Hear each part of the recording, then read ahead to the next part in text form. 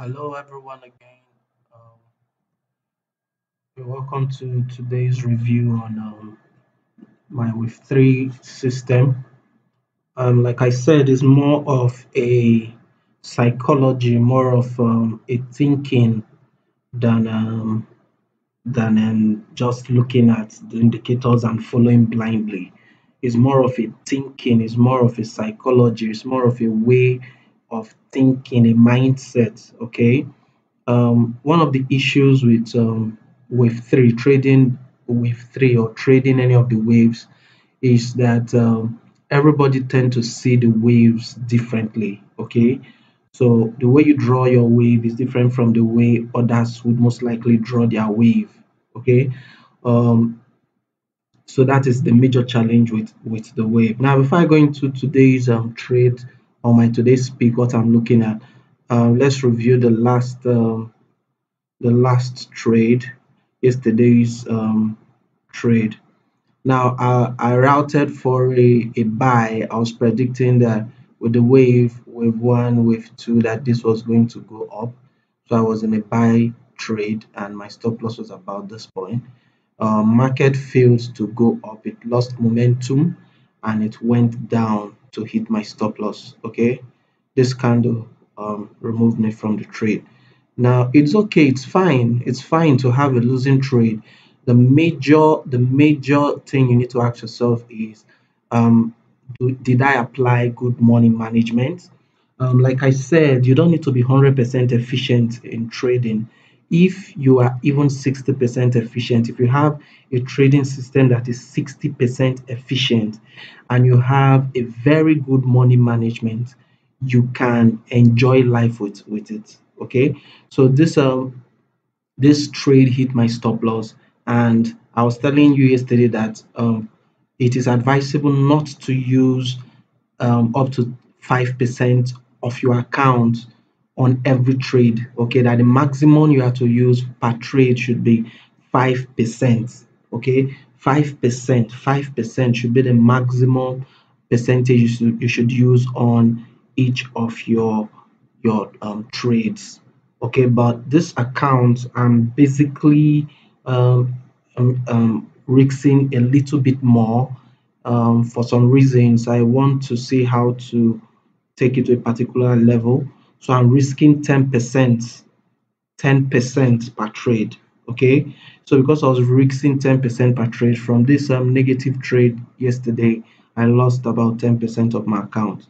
But other opportunities will come, and I'll utilize them to build the account and get back more than that 10%. Okay, so the idea of trading is make sure that you don't get destroyed by one single trade.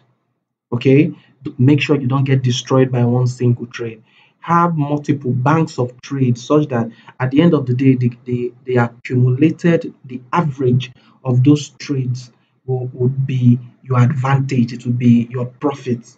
Okay, don't allow one trade damage your account so much that you can't even trade effectively again. Okay, so this trade was a negative, and then I went to the next peak. Okay, so this is what I'm looking at today. This is what I see, and I am buying on Euro CHF. This is the 4-hour time frame. Now I told us that basically what we tend to look out for is wave 3. So you have wave 1 here, wave 2 here, and wave 3 forming. This is wave 3 forming. Okay. Now wave 3 forming, you see the projection. The first projection here is the 161.8 projection, which is here. My take profit is just before this projection. Okay, and the next projection is the 261.8 projection, but I'm okay with the 161.8 projection. Now my stop loss for this trade will just is below this. It's not set, but since I'm observing the trade, I would see when it gets here. Okay, now I have set the stop loss with my eyes, and immediately it gets here, I will exit that trade. Okay, so I'm risking um 1 to get about 3. If you look at it from let me see this. Let me put this in another folder so we can easily quickly see. And then let me put the risk calculator to help us see it better. Okay. This is a risk calculator. Let's say I'm risking 10% again on this trade. Let me remove grid so I can see it better. Change this to candle. Okay, now I am looking at this buy here. So if you take this and to see it clearer, this is my entry, this is my stop loss, and my take profit is up here. My take profit is up here. Okay, now if you look at sorry, I just triple clicked, so I have to do that again.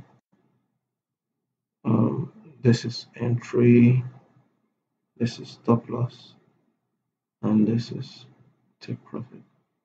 Now if you look at my risk to reward, you see I'm risking 1 to get about 2.3. okay, I'm risking 1 to get about 2.3, okay, for this trade. And for me to risk 10% of this trade, I'm supposed to use 0.95 lots. Okay, 0.95 lots. That's what I'm supposed to use. But the real point I entered this trade because of spread. The reason you're seeing the deviation is because of spread. The real point I entered this trade was here.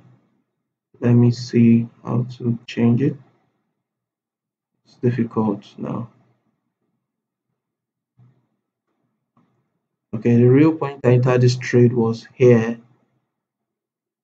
Okay, and the stop loss was here, and then take profit here. Okay, so it's the spread. The spread is about 5 pips. So that's why you have that gap. Now, if you look at it, for me to risk, I now have 1:3. So 1:3. That was what I was looking at, to risk 1 to get 3, and my lot size was about 1.2. Okay, so this is what I'm looking at today, and I'm looking at it to get to this point. Okay, so this is my analysis for today. It is for the AUD card. Now I'd like to get comments from us. I want to see if you understand what I'm saying. If I'd like to get feedback, so I'll know how to serve us better, and I'll know how to express or explain better. So let me see comments and responses. Okay, thank you, and I'll give update on this trade at the end of the day. Thank you.